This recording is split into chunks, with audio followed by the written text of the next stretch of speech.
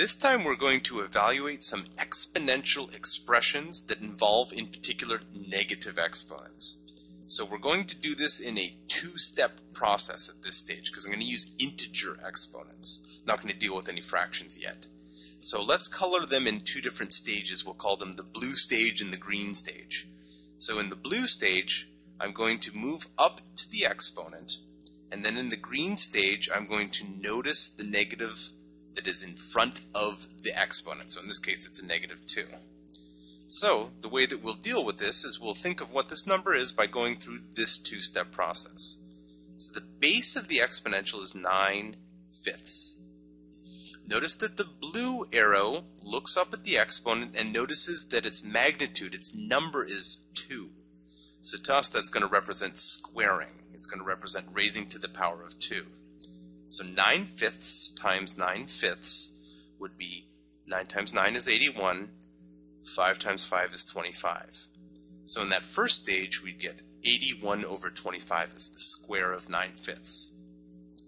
In the second stage, we come around and we notice that the exponent is a negative this time. So we notice the negative exponent. I represent this by next to the -1 mentally. So what the -1 exponent means is reciprocation or multiplicative inverse. So we take the number 81/25 that we had in the stage before, and we take the reciprocal of this, which is 25 over 81.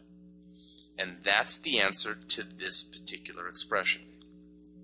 So pause the video, try on your own to see if you can do 7/2 to the power of -1. Assuming you've attempted it, we're going to go blue and then we're going to go green. So 7/2, first stage is to look at what is the magnitude of the number, and the magnitude of the number is 1. So in the first stage we'll just be going x to the first power. Raising things to the first power just keeps them the same, so that's 7/2.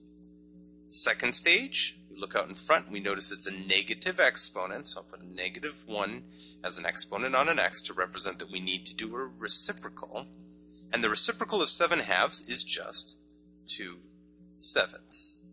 So that's the final answer on this one. One more challenge problem, bonus, bonus, bonus. Try 3/4 to the power of -3. And blue, green, and assuming you've taken a second out to try this on your own, pausing the video, we start with 3/4. The blue indicates this time we need to do a cubing. So let's see, 3 times 3 is 9, 9 times 3, 27.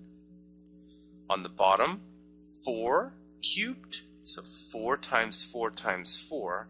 Let me jot this one down here by myself. 4 times 4 times 4 is 16. And then if we take 4 times 4 times 4, that would be the 16 we already had, times 4. That's 64. So 64 on the denominator. And then the green indicates that we need to reciprocate. Reciprocal over. So 64 over 27. And that's my final answer.